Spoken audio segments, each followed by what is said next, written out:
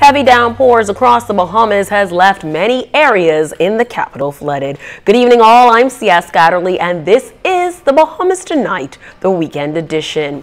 Heavy rains early this morning led to the flooded roads and damage to many homes in southern New Providence. For many Pinewood Garden residents, it's deja vu. The Member of Parliament acknowledges that today's rainfall was unusual, but believes that a better job could be done with the drains to reduce flooding levels. Vaughn Albury reports. Driving in Pinewood Gardens was a navigational nightmare on Sunday.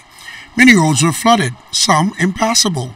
But for residents, it was nothing new. In fact, as we conducted our interviews, some passers-by told us that their homes were flooded once again.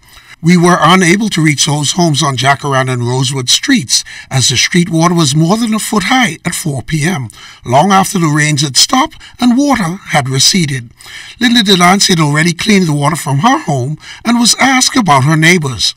I cannot say what happens in the house, but hopefully most of them should just have tiles, because we done been through all of this with all the, especially one May when we had to rip up all the rugs and stuff. So from then, just about everybody have wooden furniture. So whenever something happen, you know what to do. The Pinewood MP, Ruben Ramming, believes the flooding could have been less damaging if the drains were properly maintained. He issued this message to those with contracts to maintain the 80 drains in Pinewood Gardens. If you have a contract and you want a contract, do the work. If you have a contract and you're not doing the work, then that means you don't want the contract. It's just as simple as that.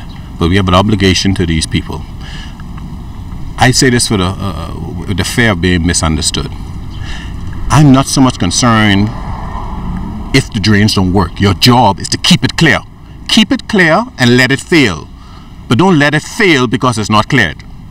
It's as simple as that. Just do your job. That's all. Senior engineer in the Ministry of Public Works, Dexter Williams, was asked if the Pinewood drains are effective.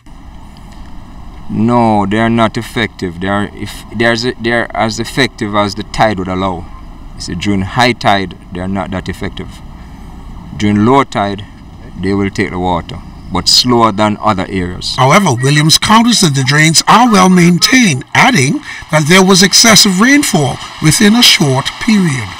You know, if you have 4 inches of rain over a 4 or 5 hour period, and the wells are well maintained over here in this area, you know, the wells here don't work at the optimum level as they should work. You know, we designed the wells to take 600 to 610 gallons per minute generally, but these wells here take much less than that.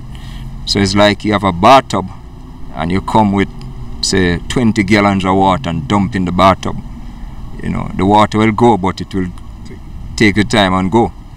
And then you have other issues to where what I saw, which was disturbing, was a lot of rubbish bins that were turned over and a lot of garbage floating in the water. So I know some of that garbage contributed to the blocking up of these inlet grates. Even though that rain system is now in the Atlantic Ocean, forecasters say a cold front is expected on Monday night that could bring low temperatures and, get this, more rain. I am Vaughn Albury, ZNS Network News.